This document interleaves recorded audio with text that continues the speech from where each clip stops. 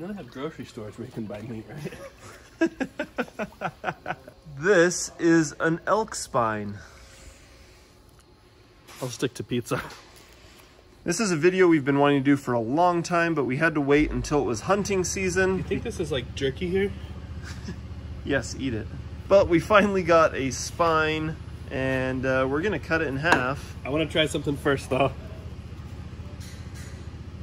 What is this? Oh yeah, this is the chirp wheel, Dan. Chirp wheel plus. What are you doing? I've been trying to figure out how this thing works. The Chirp Wheel Plus is a back pain relief device that targets the muscles around your spine, and it comes in 3 different sizes. You've got the 12-inch gentle wheel, the 10-inch medium wheel, or the 6-inch deep tissue wheel. My brother first recommended I get the Chirp wheel, and I've had it for about 6 months now. So when Chirp reached out to us to do a collaboration, I was on board. I've been using the Chirp wheel, not every day because I haven't needed it every day, but especially when I went to Hawaii, I knew that after the 8-hour plane ride and all the traveling we were going to be doing, that I was going to have a sore back. So I brought the Chirp wheel in my suitcase, packed my clothes around it, and I use it every day. It was a total lifesaver. The Chirp wheel is very useful here in the shop where we have all this manual labor, especially when the forklift breaks and we make Mitchell carry everything around on his back.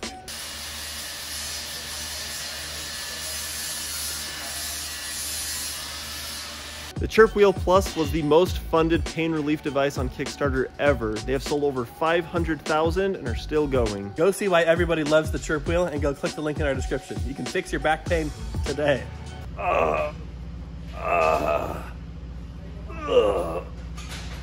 That's the stuff.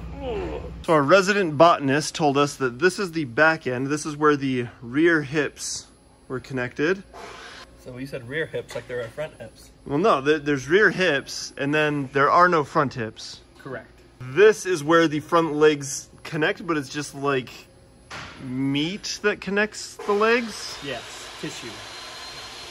Yeah, meat. So yeah, there's just meat connecting the front legs. This is actually upside down. This is the top of the back, that's the bottom side. And that's the neck where the head connects, and then the legs go that way. Yes. Always check with your phlebotomist to see if you're doing everything right. So I'm thinking we definitely want to explore the neck a little bit. Cut down there and then cut down the spine? Yeah, but all in a respectful way. Yes. Because we're an educational YouTube channel. Yes, that's what this channel was founded on. I would also kind of like to separate one vertebrae on its own and see like connective tissue. Let's come down here, and then let's chop it in half, and then let's try and just cut one vertebrae then.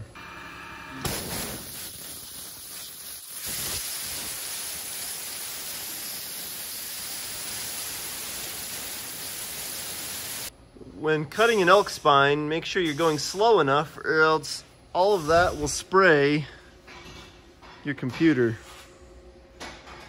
It's disgusting.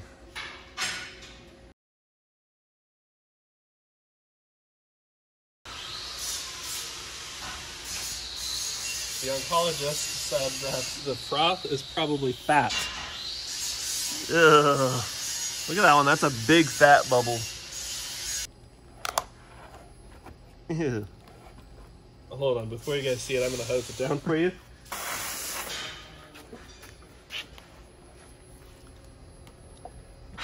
The amount of goes through down there in that rib. The amount of bone, we had to turn the abrasive on, so it's a little dirty. And so that is bone marrow, I would assume. It's like a hard, not white inside the bone. Those are the vertebrae cut in half, and then right here is where it transitions up the neck. So inside here is this like spinal cord? There's, I think so. And then here you've got some kind of... squishier than I would have thought. Is that a breathe hole?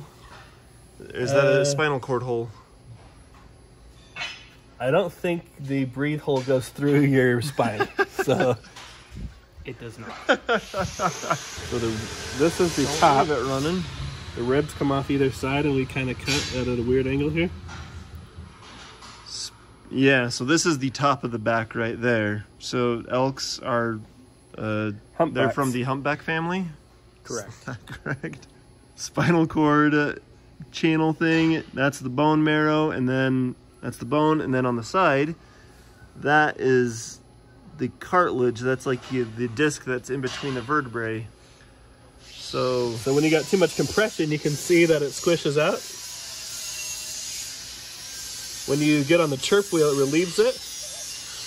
And then you compress it, it is painful. Relief, pressure, pressure. I mean, I'm actually surprised you could see that.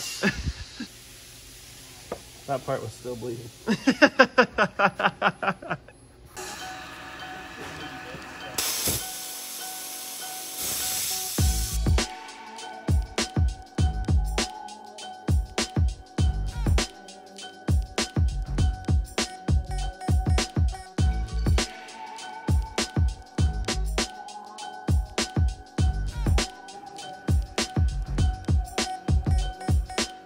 I don't know if it's better than the last one. I mean, you can see the stuff. I don't think there's anything else really to show on this. Out of respect for the elk, I'm not going to poke my finger through that little hole on camera. Or off camera. That is a section of spinal cord. It's just like silly putty in there. How does that work? You know, it's just like Ethernet. All the data goes through it. Silly putty Ethernet? Yeah. And that is how elks work. So I hope you guys are more learned. And if you get anything from this video, it's that if you've got back pain, you can actually do some good for yourself and get a chirp wheel. This is kind of interesting, but kind of weird. yeah.